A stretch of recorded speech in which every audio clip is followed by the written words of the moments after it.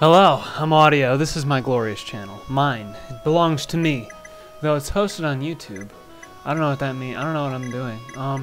Okay, yeah. This is what I was doing. I was fighting Mori, and I was planning on using some devious, amazing tactics to win the battle here at,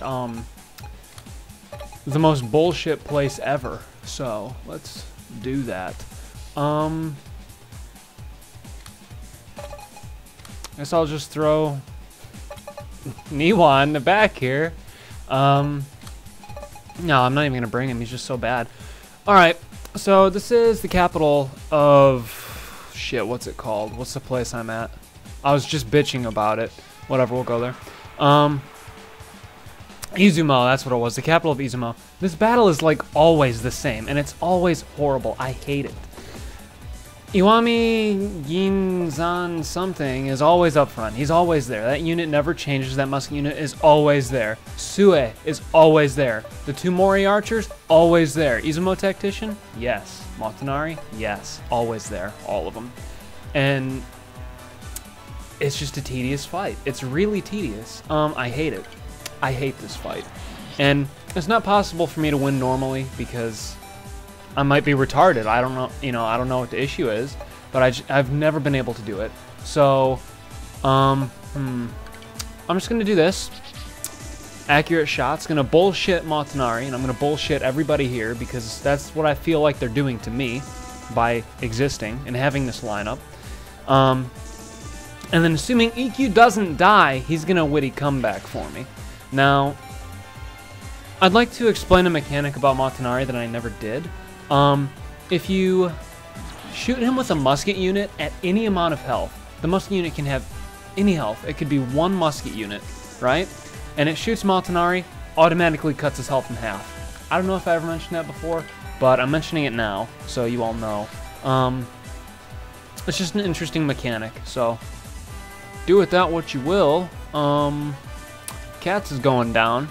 Unless I can take Motonari out like this, I don't actually know. So we'll see. Good enough. Maybe I could have done this fight legitimately, but this is fine as well. I mean, you can see already, though, that it's like... Considering my circumstance, I don't think I would have been able to successfully blow through their units. You know what I mean? Like, even if I had brought a 6th unit and stuff, it's just hard. It's really hard to do. I don't know. It worked out pretty well, so whatever, Oh, not gonna wait for all those, but EQ's got one more witty comeback. Don't know when I'm gonna throw that out there. We'll see. Yeah. And I have no idea what this is either, but hopefully I can still do the invitation to a great battle. If not, it's gonna be an issue. I thought that I could, and I'm still assuming that I can, so we'll see what happens.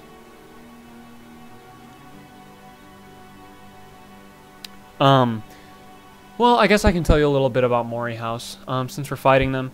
They're all based on a real clan. Motonari was a real person. That was his actual name, Mori Motonari. 2 of his daughters have the real names. Teru's the one that doesn't have a real name.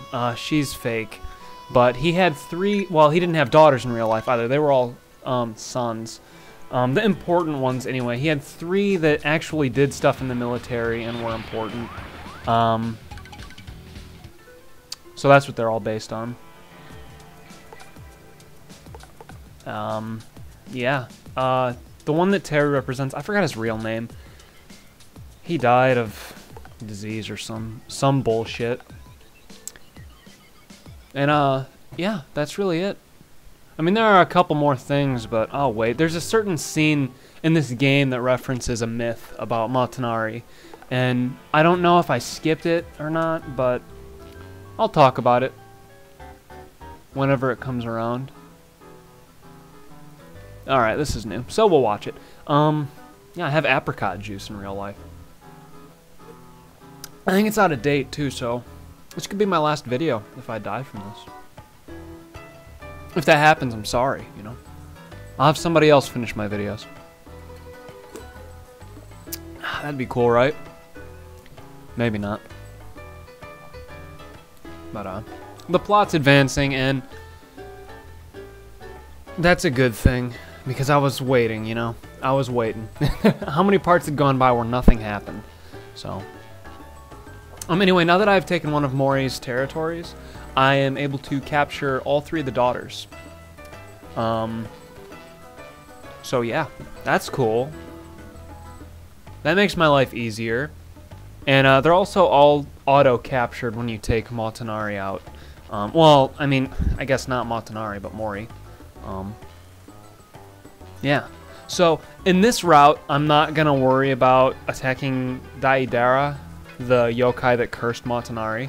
I'll do that in, I think, Ran's route. Maybe Kenshin's. That has some interesting, like, Kenshin's has a lot of different things that can happen, but I don't know. I'm not gonna plan for it right now. I'm just not doing it in this route, so you know that. But you are capable of killing the yokai that cursed Motonari and decursing him. So, though that doesn't make him easier to handle. Okay, that does not make him easier to handle. All right, this bitch. No. She is my least favorite character ever. Her character design is... okay. Has she been introduced? Did she get introduced in this route yet? I don't even know. Have I... I feel like I've spoken about her before. Well, anyway. She, I don't even remember her name. It's just a clusterfuck of vowels, and I can't... you know, I'd get it wrong if I tried to pull it out, but she's the new antagonist, basically. So that's important. Yeah, let's do that, and we will... oh, let me make a save here for safety's sake, right? I like to save at the beginning of every turn, despite the autosave, in case it gets erased by some bullshit.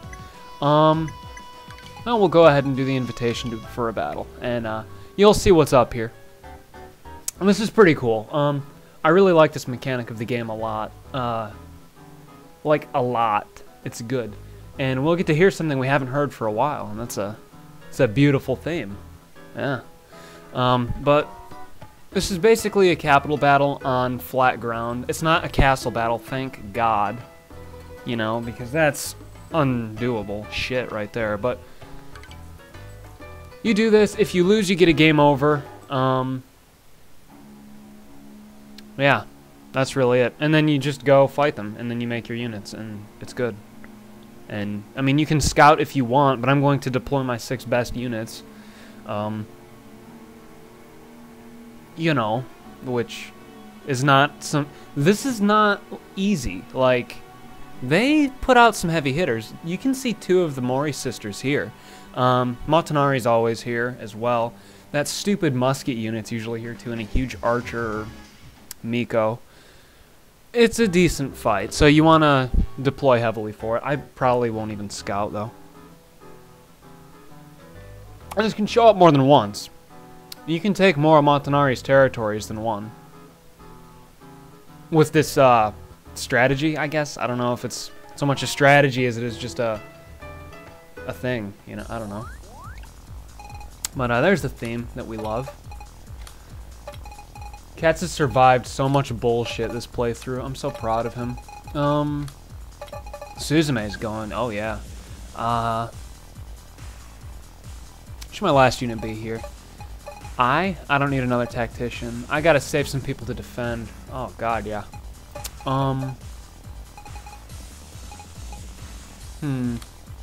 Magic's got the guard shicky paper, so that's fine. We'll do that.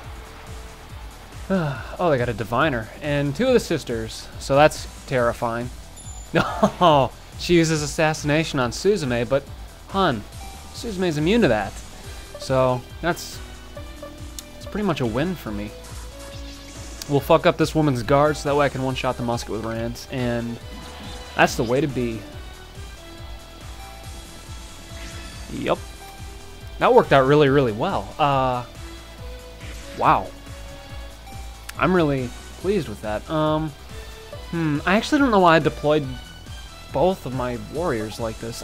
You know, it's not like it was a surprise that Teru was here. I knew that she was going to be here. So, whatever. Just hit her with that. And actually, I will try to capture her. How does that sound? You can see how heavy that hit was, right? That was pretty extreme. And, you know, that is because her intelligence is very, very low. I'm trying to decide what to do here. I could just go right into a shot thing, but it's still so early in the fight.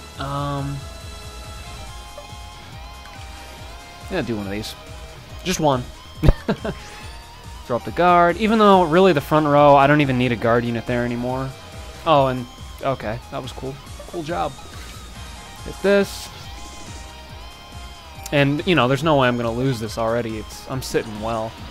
And normally I wouldn't have done that with Rance, but he had a defense boost and an attack boost, and Teru didn't have any boosts. So, you know, you can...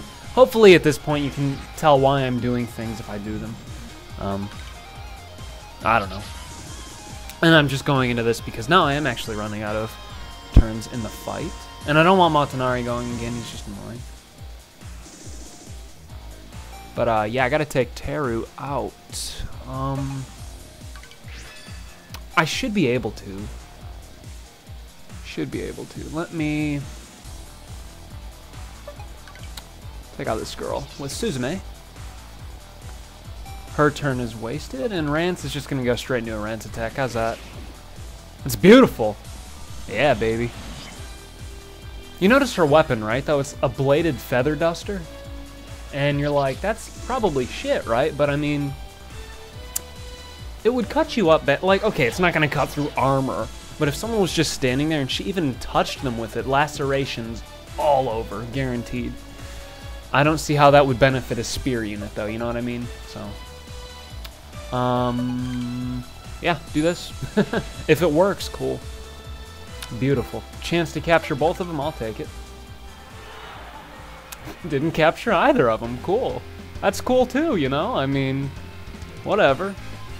And now I just won't see either of them in combat forever because they're recovering, so... whatever. But, yeah. So both of those fights went rather well. Takeda didn't take any territory, but they're one attack on 3 territories away from taking. So if they blitz me, they could potentially take 3 whole territories. I'm gonna have to think about that. I'm not sure what to do about that. I could prevent it, you know? It's like... I'm just gonna have to think about it. There might be a part coming up here where I defend my territories from Takeda, and it might seem a little sluggish for all of you, but it's probably going to be really necessary, so that's just how that goes. I really don't want to waste any fans here, but I used a lot of good units. Here, how about I just see you guys in the next